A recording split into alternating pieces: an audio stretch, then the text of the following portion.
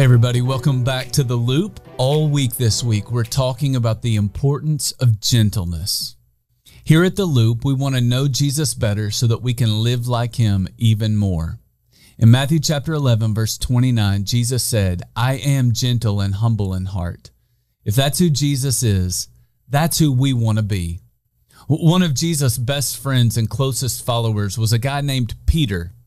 Peter spent 3 years of his life walking on the earth with Jesus, watching the way that Jesus interacted with people, the way he spoke with people, and the way he treated people. Peter then went on to be a leader in the church, and he taught people how to live like Jesus. In 1 Peter chapter 3, verse 15, he wrote this, "But in your hearts, revere Christ as Lord." Now, stop right there. You know what he's saying? He's saying you need to let Jesus call the shots in your life. You need to live your life the way that Jesus lived his life. Then he said this, "Always be prepared to give an answer to everyone who asks you to give the reason for the hope that you have, but do this with gentleness and respect." Now, he doesn't just say that we need to treat people with gentleness and respect. He says that you have to be prepared for those conversations.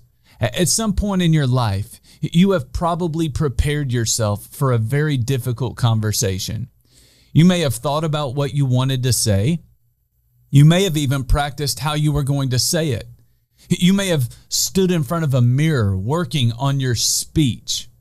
As we prepare for these kinds of conversations, we usually envision ourselves winning the argument, putting people in their place and helping them realize just how smart we really are. We've probably all done something like that at some point in our lives. Peter says you should prepare for conversations, but he says that you should prepare to speak to people with gentleness and respect. It may not be as fun, but I promise you this. Speaking to people that way is far more effective. And that's what we want.